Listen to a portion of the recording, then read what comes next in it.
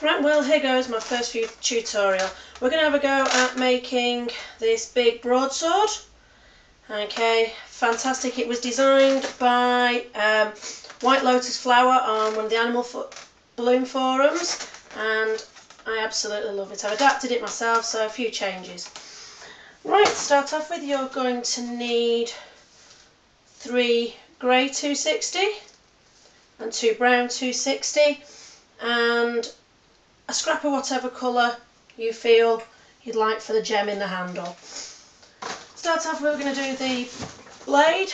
You're going to need to inflate pretty much fully your 3 2/6, and we're going to plait these or braid these together. I tend to start off with a small ear twist and then attaching the other 2 by tying them together at the nozzle. The ear twist just makes that fastening a little bit easier.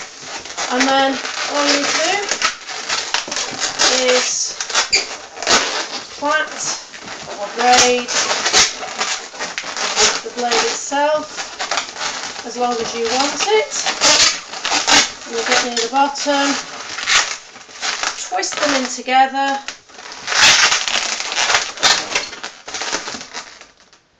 just like that. Okay, what we're going to do now is at the base we're going to make 2 ear twists, like that, and another balloon, like that. So we've got 2 ear twists and then our scraps. We can get rid of these. Don't need these now, so just break them off, cut them off, tie them off, whatever you do.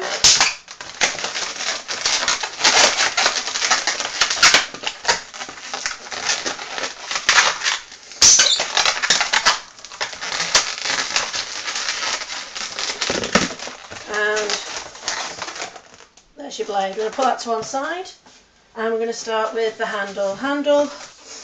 Mocha brown, brown, black. I use all different colours.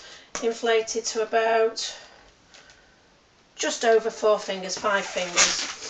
Okay, we're going to start with an ear twist, like that, and then we're going to make a 4-finger bubble, followed by another ear twist, like that, and then 2 or 3-finger bubble, just so we get one shorter than the other, gives it a nice bit of curve. Okay, for the next part of the handle we're going to make about 5-finger bird body, so like that. And then roll through. We're going to do 2 of these, 1 for each side, so they're both symmetrical. And then just here, we'll twist them and lock them together.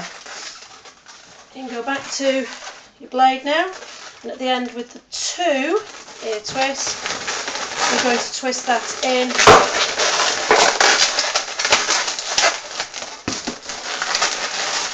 where you've just thrown those together. A bit tricky, but makes it a good steady handle.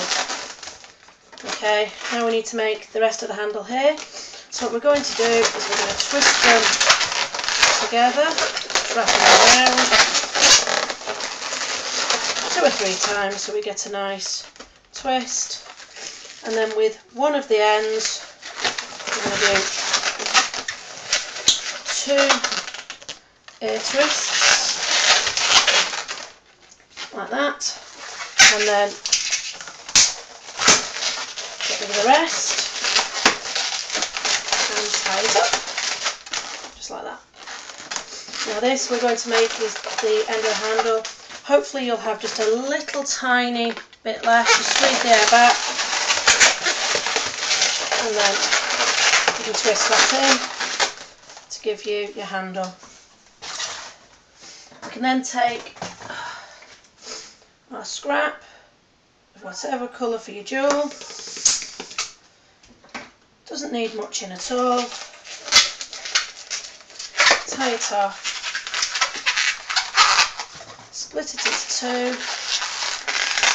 tie them together. This is going to be the jewel in our handle. There we go, just like that.